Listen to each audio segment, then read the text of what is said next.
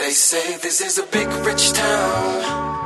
I just come from the poet's part. What's going on, everybody? Welcome to another edition of Power After Hours, your favorite power podcast. This is season 4, episode 8. It's done. I am Jeff J, joined by Krissy Bree. Krissy, what's going on? Hello, hello. That was very subdued, huh? That's your subdued? I'd hate to see you hype. I mean, I could be something else. I'm just trying to be cool, you know what I mean? No, I don't, but I'm going to keep it cool. I'm going to be quiet because you're getting on my nerve now. Yo. Oh, man. Nah, I'm not even going to take it left. You're a mess. So we are 2 episodes away from the season finale. This episode, it's came done. Quick. Yeah, it always goes by so fast. But this episode, them saying it's done. Some things are done, but they're not finished.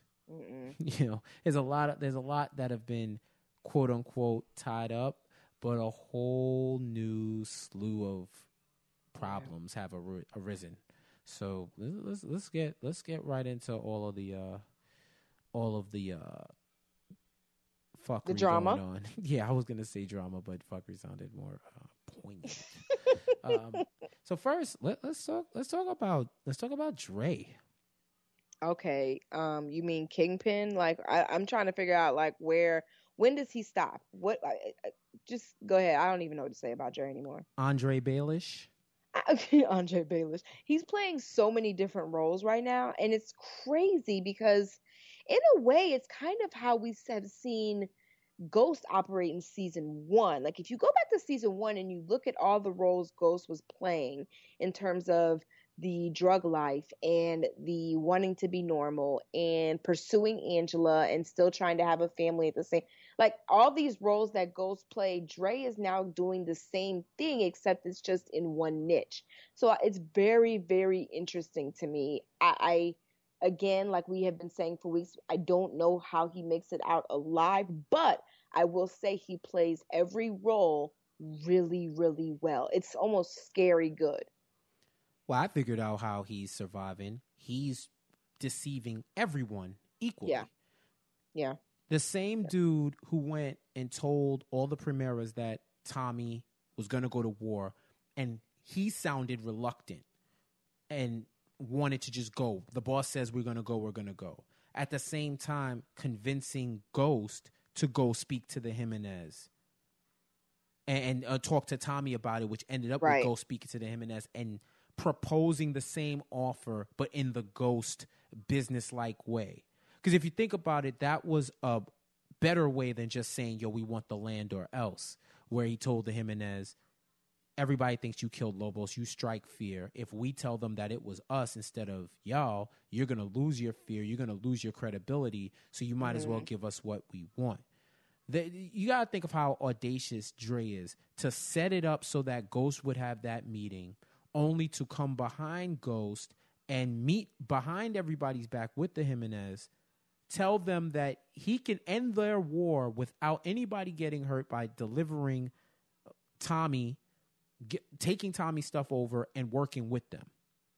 Just by, a lot of people have been asking about how the Bassetts equate into this. Clearly he has some type of arrangement with them because he offered their hotels. Yeah. Which is a great deal if you're the Jimenez, right? You don't really want to bend the knee to Ghost in them. But at the same time, you don't want a war like that either. So no, because it's bad for business. Right. So Dre offering to dismantle Tommy's org from the inside and also work with them because he showed his ambition. We were wondering why somebody whose daughter was being threatened, who was a kid off the street, he's always had that ambition to be bigger in the game. Yeah. It's not too different from Tommy. Actually, it's one and the same. When Ghost had him doing regular club stuff at the last season, when he pressed him, yo, when are we going to do some real shit? When am I going to start getting in the real game? And Ghost was trying to mold him more like himself to be legit. But you haven't seen him out. get his hands dirty yet, though. That's the only thing. I'm still waiting. I mean, when we want to compare him to Tommy, they are, in the respect that you said, they are a lot alike, but Tommy is willing to kill. I don't know that Dre has that. I don't know that he has that type of will to kill or need to kill anybody. I think he thinks he can talk his way out of things, and as of late, that's all he's been doing, and I think that's great and that works. But when the time comes, are you going to be able to pull that trigger? Because it is going to come. We know that you're dealing with the Jimenez. They ain't no punks. You know what I mean? Like, you may be in a situation where it's either you or them, and what are you going to do there? Because he had plenty of opportunities where he could have took out Kanan, but he didn't.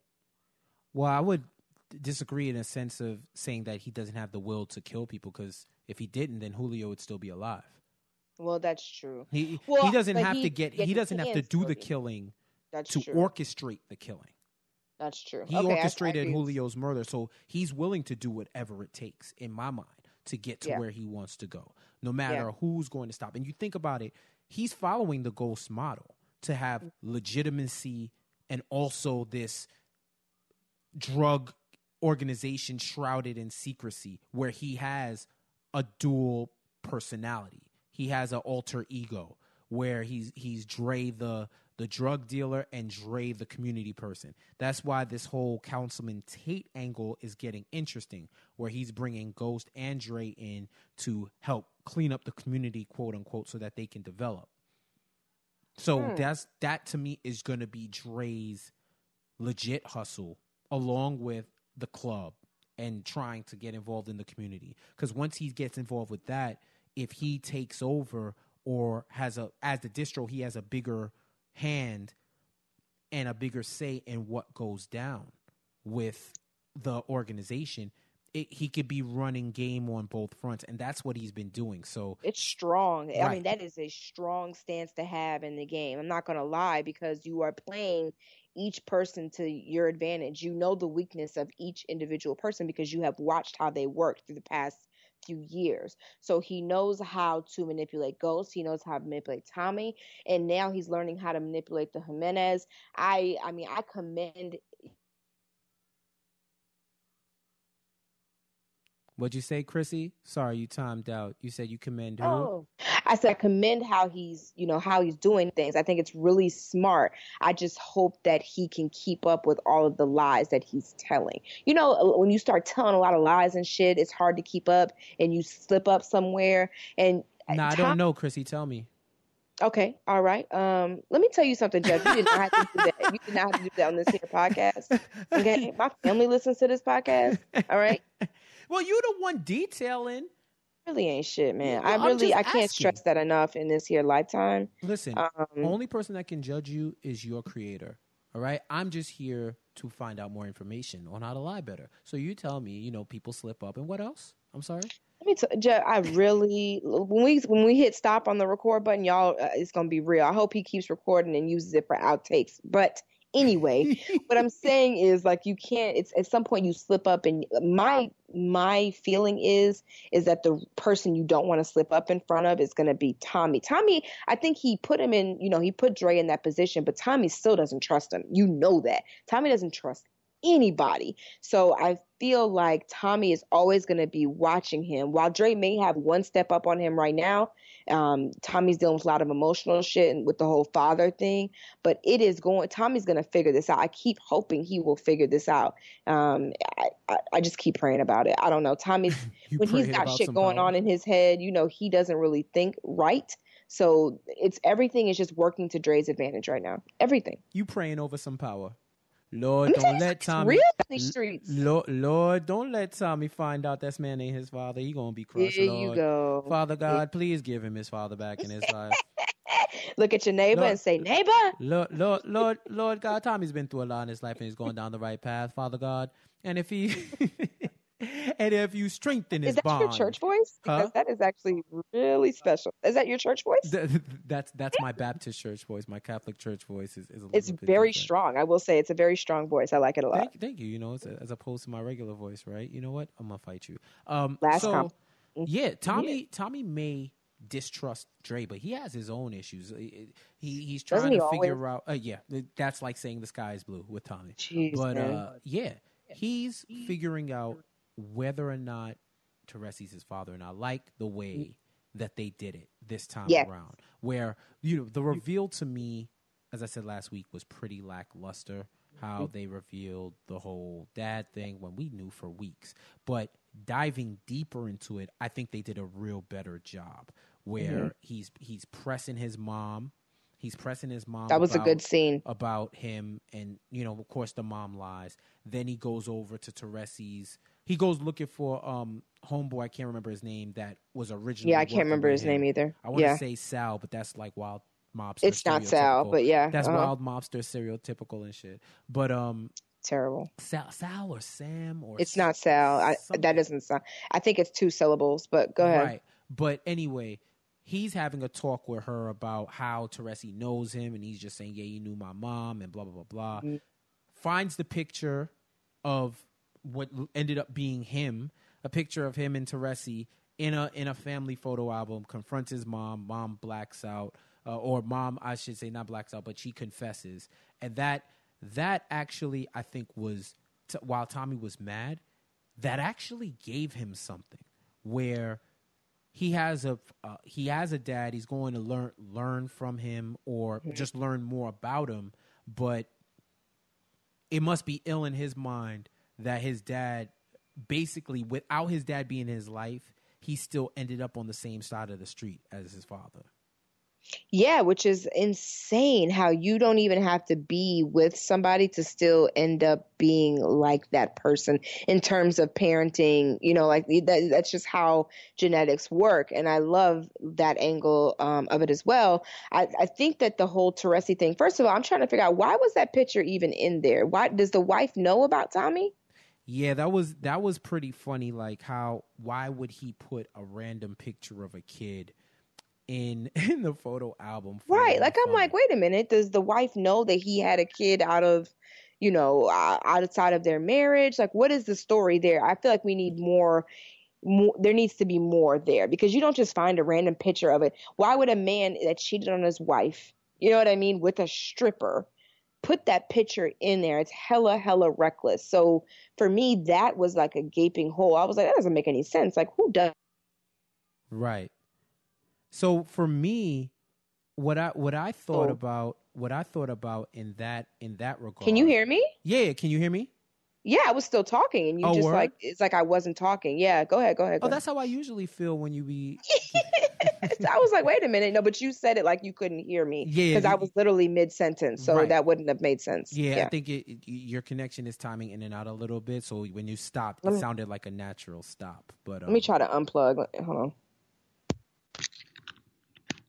All right. Hopefully that'll cut it out. Hopefully it's a little bit more lit than it's been before. Okay, Jeffrey. But yeah, like I think with that, right? She can't know that he has a kid, or probably maybe she has suspicions, but I don't know if it's been confirmed. Because if when she first visited him, she was lamenting about the fact that she couldn't give him children. And he didn't care. So if she would have known that was a love child or a bastard or whatever, she would have probably flipped. And I don't think she would have allowed that in the photo album. But then this once again is another, unless we get more information, a fill in the blank for yourself type situation. What was the lie that was told? Maybe the guy that was there, like the one we can't remember his name. Maybe that was supposed to be his child, or you know what I mean. There was a lie. Maybe he said it was his nephew or something. Right. There has to be a reason that picture was in the photo album because it doesn't make sense. You're right. They don't. So that even makes me even more angry because I'm like, why would that picture just be sitting in a random ass photo album for what? Right. Like I don't know why it would be, but then again.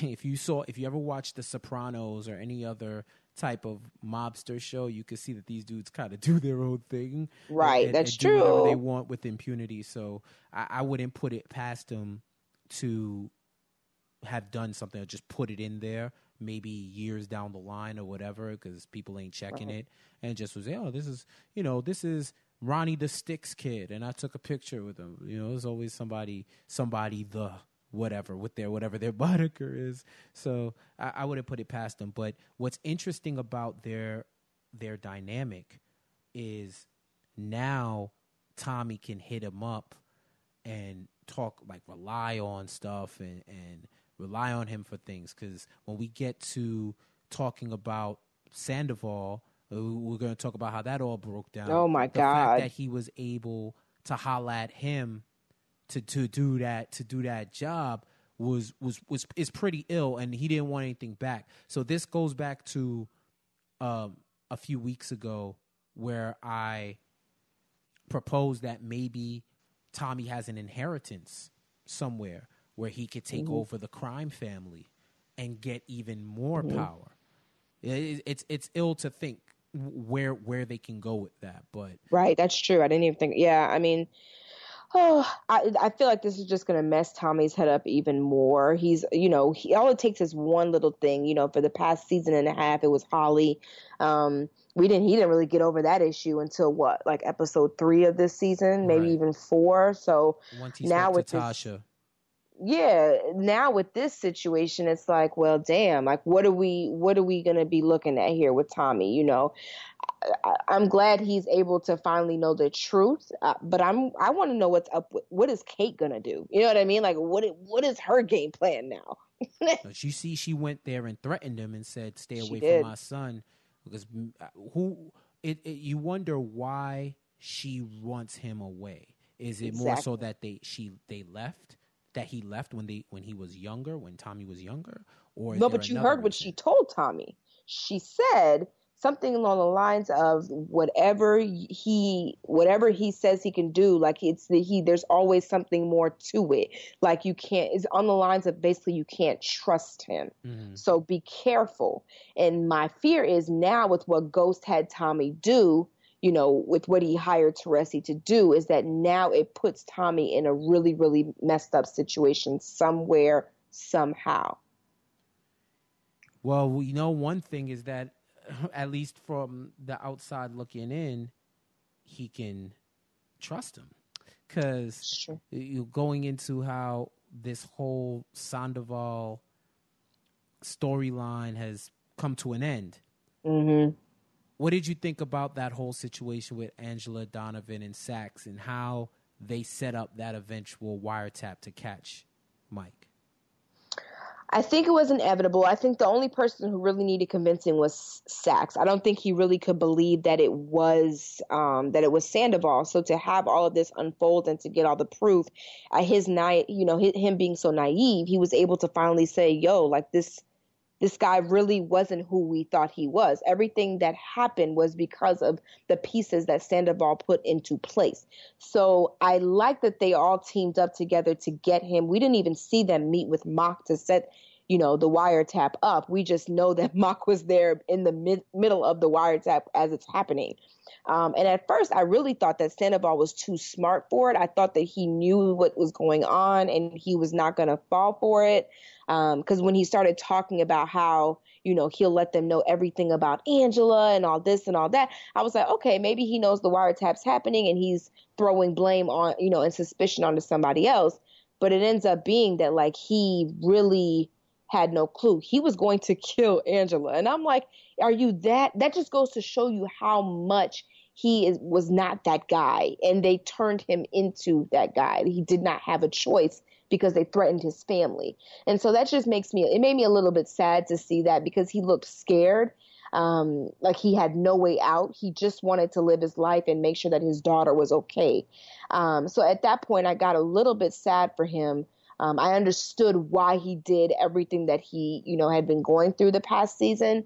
And I hate that it had to come to an end like that. He hasn't been thinking straight ever since the beginning of season 3. Yeah.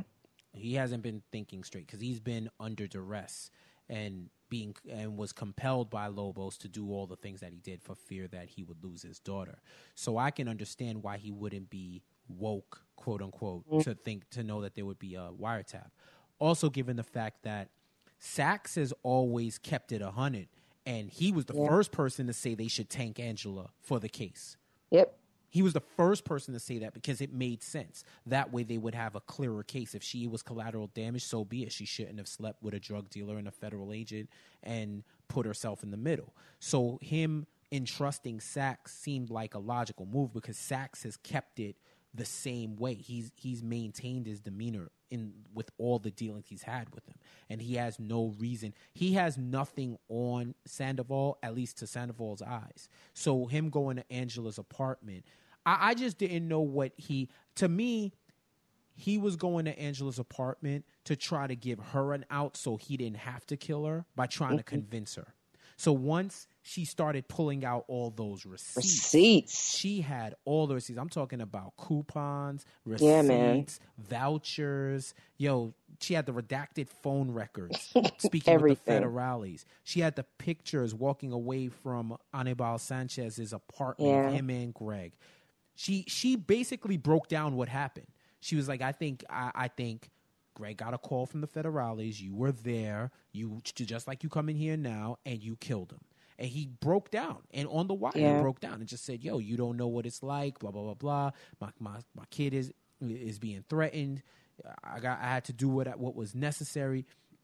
And it was so smart of her that once he started implicating her, she disconnects the wire so that if he said anything else crazy, she wouldn't be implicated. So smart. And you think about it, even that whole time when he told her to turn her back, and he starts telling his plan like a supervillain, like a classic supervillain. I'm going to tell them that it was a struggle, that you were under duress, you were about to attack me and all of that. And when she said, "How are you going to do that? How are you going to convince them of that when by shooting me in the back?" And I was like, oh, she does have a point. She has a very good point there. That was a great misdirection to clap him, let him know that he's on a wire right before they run in. Like, yo, you're on a wire, so you better cut a deal. You're cutting a deal is your best bet. Get out now.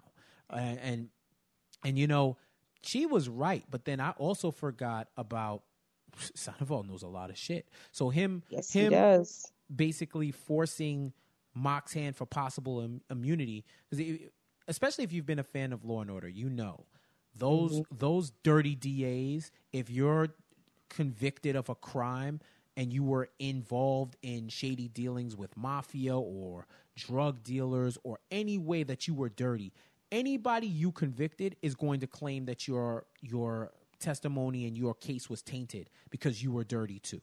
Yep. So he said, I had 20 years. He had 20 years worth of cases that would get turned on his ear if he didn't get immunity. Crazy. Now, what I found interesting was, in all this time, all the characters have gone into dark places, and I don't think Angela's ever been there. It's been more so following along and going in terms of love and in terms of feelings. But she broke bad this episode. Like, she really went into a dark place. Bruh, it's I ill. couldn't believe it. It's ill because when she told when she told Silver that they caught Sandoval and that he's going to testify and do all of that, and she was like, I don't think he's going to care, but you should tell Proctor too.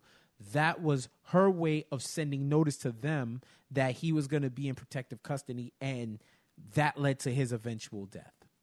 I thought it was very smart when she did that, but I didn't even put two and two together as to why she was doing it. I just thought she was being, thorough and letting him know, like, tell your client he's good to go. Like, I didn't even put two and two together that everything that Sandoval knew. He knew who the real he knew everything. You know what I mean? Like, he was privy to a lot of information because he dealt with Lobos and he saw a lot of underhand things. He has access to a lot of information.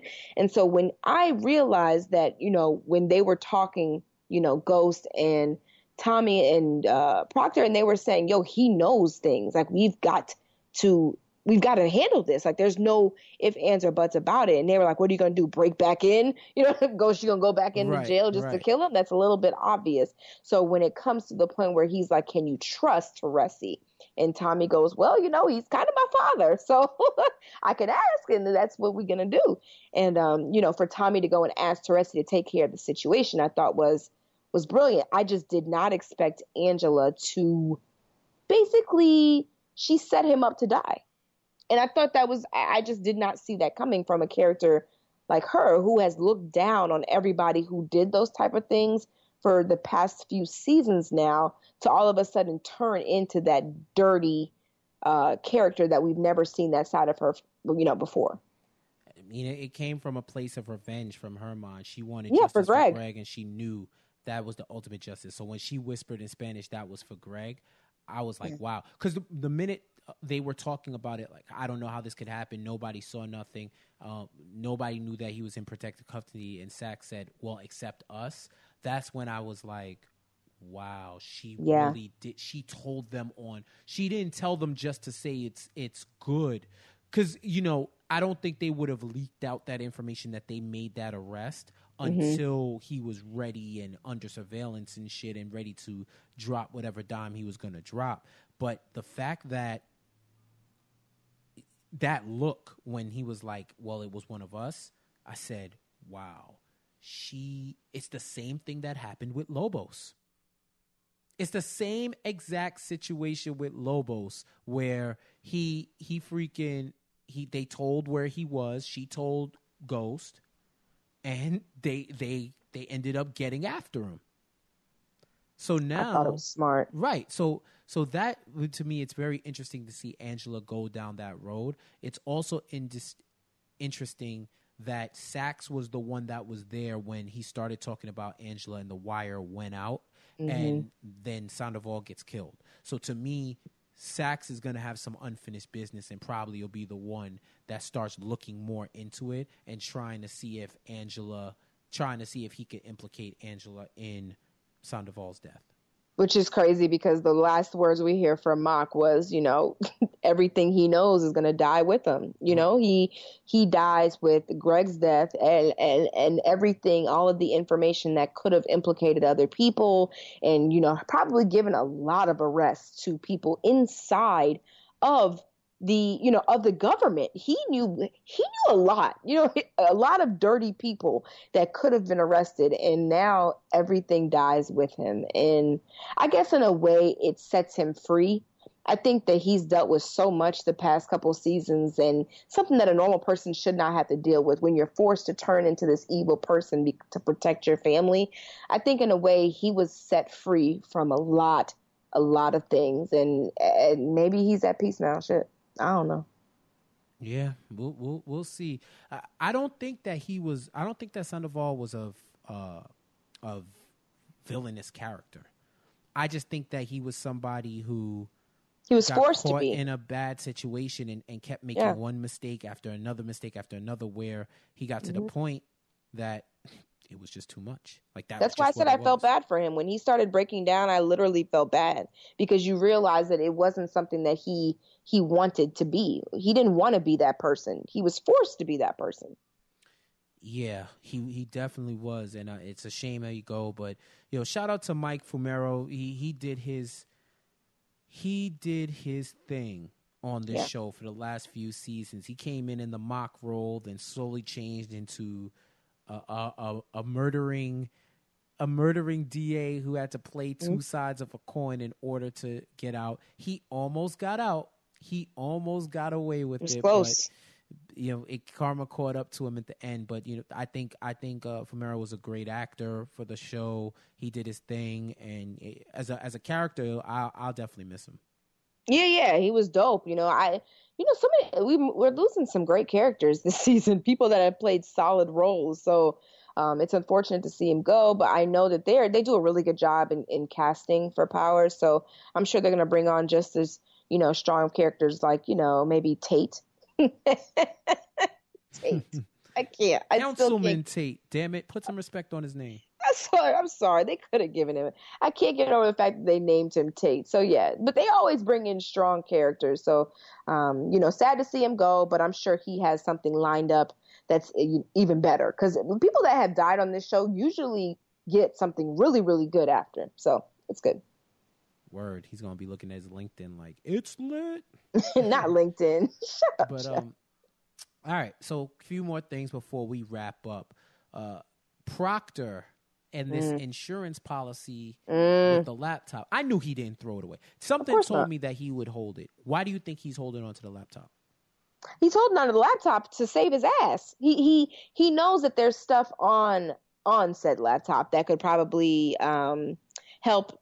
What was it? I think Ghost. I think he's really more so loyal to Ghost than he is to Tommy. But remember he said that he thought that something could possibly be on the laptop, that like another recording. He needed to know if there was something else that was there. Maybe when he looked into the laptop, he found something.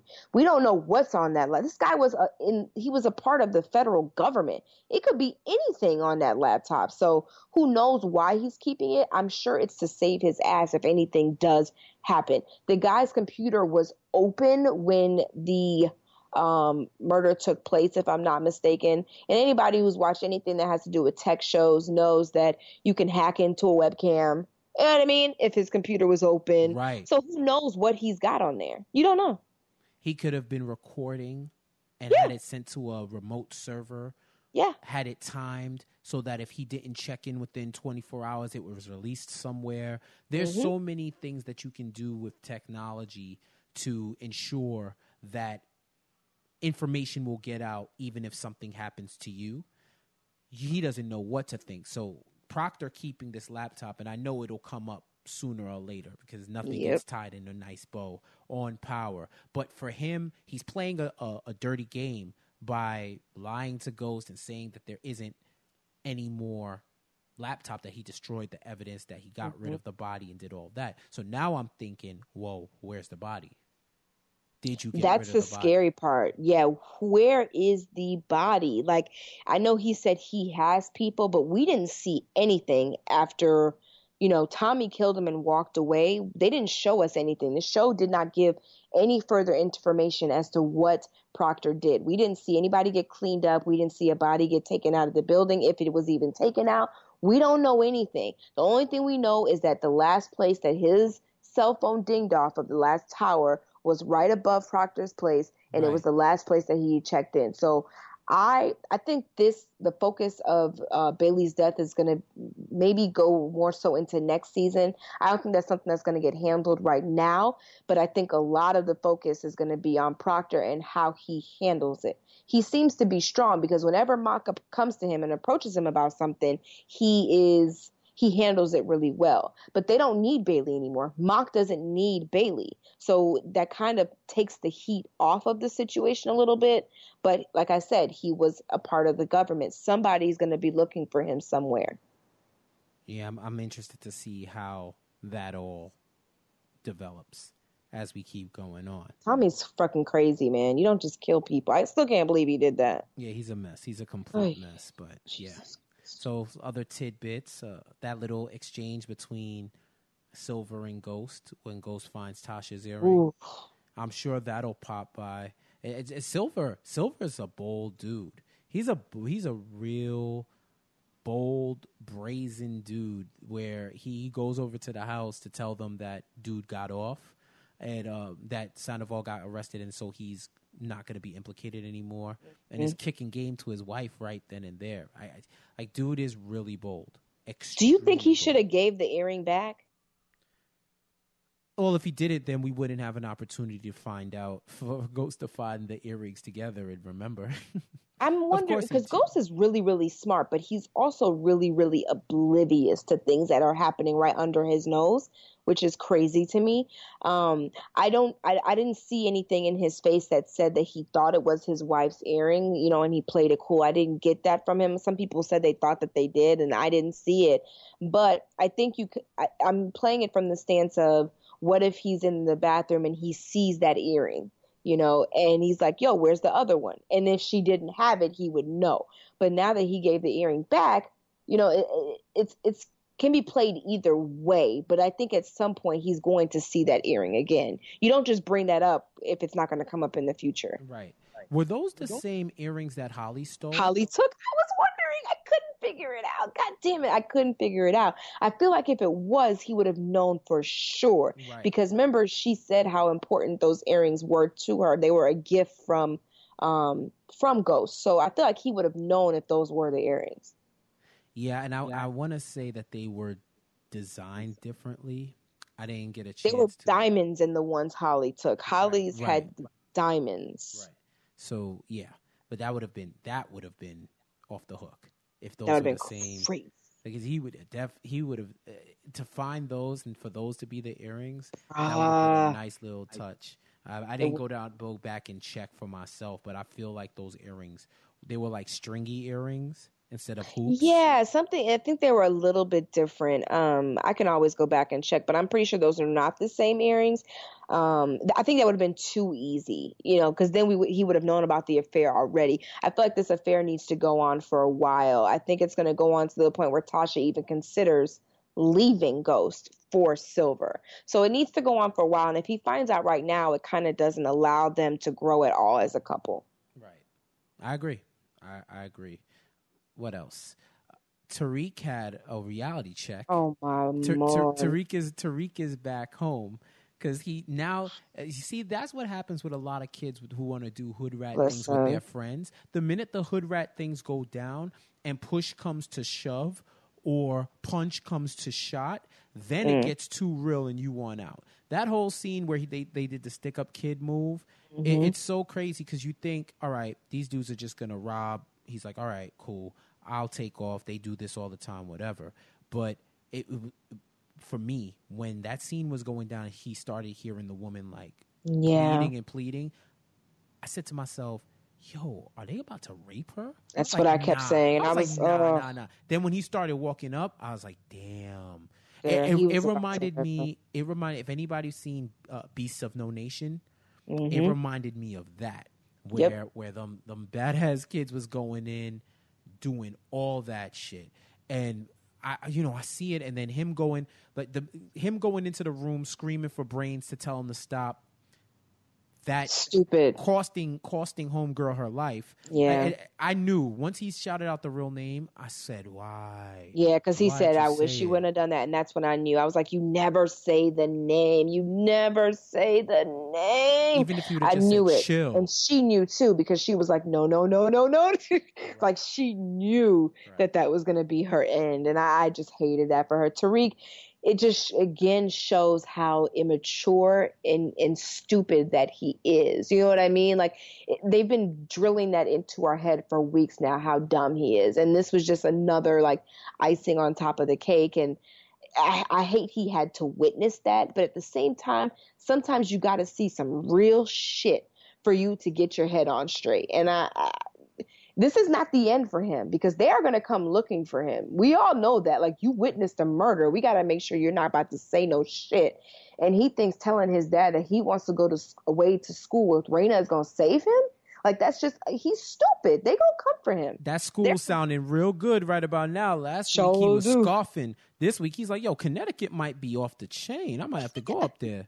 I gotta go, yo. Connecticut might be a situation. I might have to do that. I started talking Cleo when he went up. I said, oh, mon Dieu. I said, you stupid. Get out of there. Just run.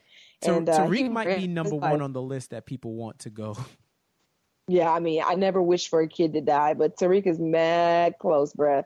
You know it's real when somebody says, I never want children to die, but fuck Tariq. But the butt comes in, you're like, oh, wait a minute, something's wrong with you. Yeah, it's bad. But Tariq is, I feel like like you always say, he's just a teenager. And I think a lot of times we forget that. And he's making a lot of mistakes. This may be the one thing that turns him back to being normal. And maybe, maybe he will start to understand why his father made the decisions that he made. I just hope this makes Tariq a little bit smarter. And he's going to end up needing his dad's help. We know that. So I'm just waiting for it to happen. Yeah, but it might be too little too late, unfortunately. Yeah. It might be too little too late. So we got a podcast review. Oh. 5 stars, dope podcast from The Real and One. The only thing I look forward to more than these recaps are the actual episodes. Very thought-provoking and very funny recap. So Real and One. Yo. You're a real one for leaving that. Okay, for leaving that review. was like the most lame comeback you could have made to his name, but that's good. That's good. See, if you're gonna wait to slander me, you should wait on something good. That was I. Should wait on something good. All right. Let's see if there's anything. No, that was the newest one. And as always, you guys can go Thank you, man. on That's great. iTunes under Nonstop Culture or the Power After Hours feed. Leave us a 5-star review and let us know what you think. So we got 2 episodes left. It's a lot of things, Shake. I'm trying to think. Is there anything else you want to touch on before we got out of here? Nah, man, that's it. Like I think that's what we got. I'm wondering when they're gonna bring back the Keisha and Tommy angle, but for now I'm gonna let it slide because they kind of just let that fall off, and I don't like that too much. But yeah, that's it. That's all I got. That's it. Okay, let me see if we got any questions before we take off. I do find it fun. What I will say is when you you just ask find me it funny questions, how you just find it funny how I what do find it funny. I sent you a picture, like a little meme, and it was hilarious how they're saying the real ghost is the daughter that no one ever sees. Yes, you just reminded me. I have to use that as the cover pic for what we posted on IG. No one ever sees that little girl. She always comes from nowhere. When they did the interview, she was sitting next to Ghost, and everyone was like, "Who's that little girl?" Oh, the daughter that we never see. Like now the internet is calling her hashtag the real ghost, and I think that's hilarious. Yo, Yara Shahidi's gonna play her next season. Yara Shahidi or Amandla Stenberg are gonna play her next season. Yes. You're gonna be like, girl, you done here. grow up. Remember when Zendaya? Zendaya's gonna play her next season. You remember when little Nikki grew up to like age 8 between episodes of The Fresh Prince? That's gonna be Yasmin St. Patrick. Everyone's like, wait a minute, what? She's gonna be Raina's age next season. Raina B done graduated high school, and this little girl is about to take her place. It's crazy. Like, how do we not? This girl is never in play. We never see her, yo. She better keep getting them checks, though. I'll tell you that much. Hey, get your little checks, sis. You know, you stack up that college fund, do whatever it is you got to do, because poor little girl. Yasmin St. Patrick might be the only St. Patrick that I'm guaranteeing makes it out of the series. Yeah, she's gonna survive. She gonna be the next kingpin. She's gonna be the only one that makes it. Poor Yasmin. Right. Don't nobody. I mean, I forgot that was her name until you kept saying it. Well, we got a comment from Marcia. What's going on, Marcia? I hope you guys go in on the Proctor laptop thing because that is just crazy. No one saw that coming. You can't trust no one on Power. It literally took me this last episode to see the sinister side of Dre and why everybody wanted him dead. Sidebar, with him showing up on the Tate meeting, something smells fishy. Kind of felt bad when the truth came out as to Sandoval's motives, but Angela, what the heck was that all about unplugging her mic? My pearls were clutched this entire episode. Yeah, I'd say the same. I'd say the same. Crazy. We addressed everything she said. Yeah, but she ran through the whole. Did we leak her the podcast before? I know, right? I don't know. No, she touched on everything. Like I do think that Dre showing up to the Tate meetings fishy, and I still don't know what Tate's real motive is. Is he just a regular crooked politician, a politician who actually wants to do things, or does he have even another motive? Maybe he's another side of Stern.